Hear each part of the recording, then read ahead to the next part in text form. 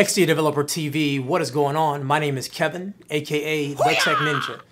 Over the past few days, or maybe even weeks, the big buzz in the Android community has been about the new Nexus 7. This guy right here. The big buzz has been about this, and this video will unfortunately continue that. But today we're actually going to do a live root of the Nexus 7.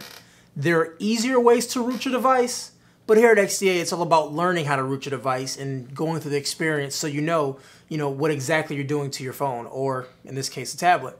So if you're ready like I'm ready, hang on to your seats and let's get rooting.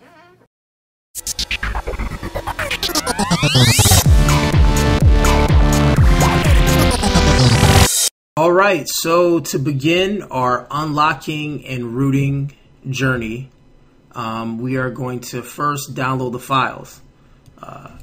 There is going to be a link to this page right here, and these are the files you need to download. Also further down, there's some other stuff you need to download. So when we get to that point, I'll talk about it. So this is going to be a 3-step video. Step 1 is just going to be unlocking. Step 2 is going to be install custom recovery. In this case, is TWRP. And the third is going to be installing a custom ROM. Well, it's actually more of a rooted ROM right now. So yeah, so let's begin. As I said before, we're going to download the 2 files that I had there, and we're going to extract those to our computer. And we're going to make sure our tablet is set in developer mode. We're going to set it to Adb Debugging. So how to do that? We're going to need to go to Settings, and then we need to go down to About Tablet. Tap on the build number 5 times, then go to Developer Options, and then make sure USB debugging is checked. That is super important, okay? So now we have that checked. We need to double check to make sure our computer sees our device in Device Manager, Portable Devices, Nexus 7, and under Android phone, Samsung, we have Android Composite Adb interface. Yes, I know this is a ASUS. Why does it say Samsung? Because I had a Samsung phone drivers installed already, so I just kind of used my existing drivers, and it's completely fine. So now that we extracted our Android SDK, we need to head to Platform Tools, and we need to do a Shift, right-click, and go into Open Command Prompt window here. And we need to do a simple command. This is Adb Reboot Bootloader. This forces your device into the bootloader. So my Nexus 7 screen turns off and it goes to a screen that looks like this. This is considered your bootloader, okay? So now we can actually make some changes to our device now.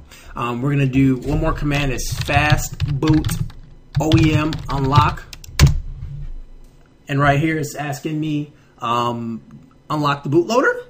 So at this point we can use our up and down arrows to say yes, unlock bootloader. It says you may void your warranty. Here at XDA, we always void warranties. And I can't be held reliable. Let me stop. I can't be held liable if I voided your warranty. So we're going to go ahead and unlock the bootloader. So press yes. And right now on my screen, as you can see, it's basically unlocking my bootloader. And now at the very bottom of the bootloader, at the very bottom, it says lock state. It says unlock now. Okay. So that's super cool and super important. We are completely unlocked.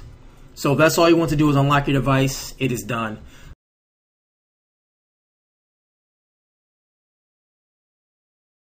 The second step now, we're going to install TWRP recovery.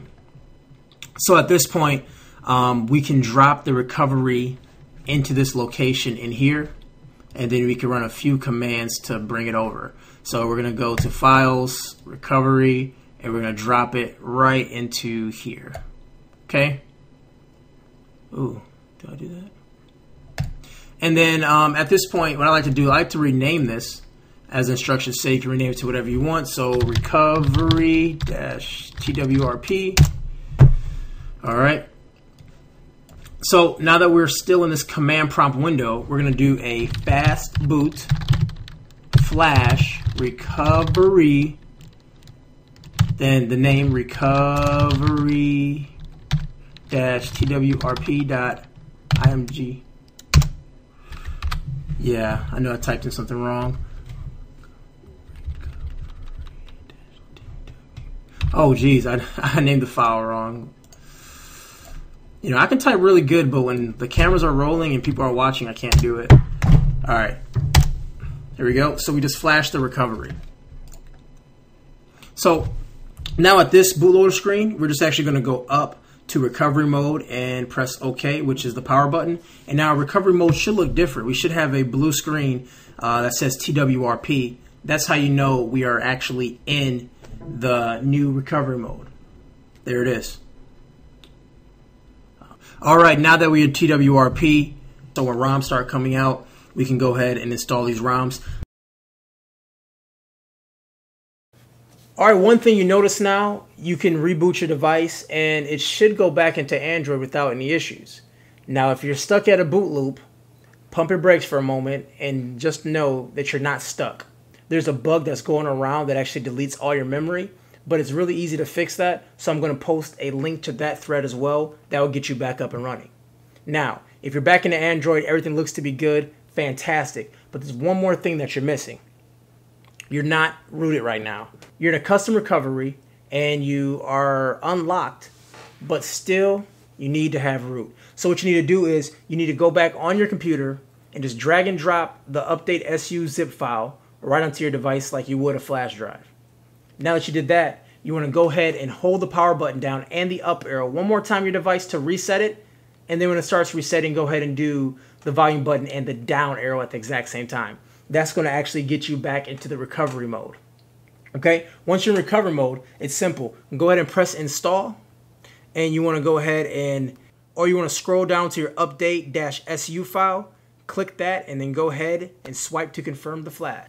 And now you're unlocked with a custom recovery and you are rooted on the stock ROM. All right, folks, thank you so much for sticking around. That's all I have for you today. I went over this very high level, very quickly, just to get you an idea on how to root it without using the one-button scripts. One-button scripts are great to use, but at the same time, you don't understand what you're really doing to your device. And here at XDA, we're all about learning, helping you get better, and helping you get smarter. All right. So once again, my name is Kevin, aka the Tech Ninja. Go ahead and subscribe to this channel. Give it a thumbs up. Go ahead and like and subscribe to my channel as well. And that is it, guys. I'll see you guys in Miami in 2 weeks. Peace.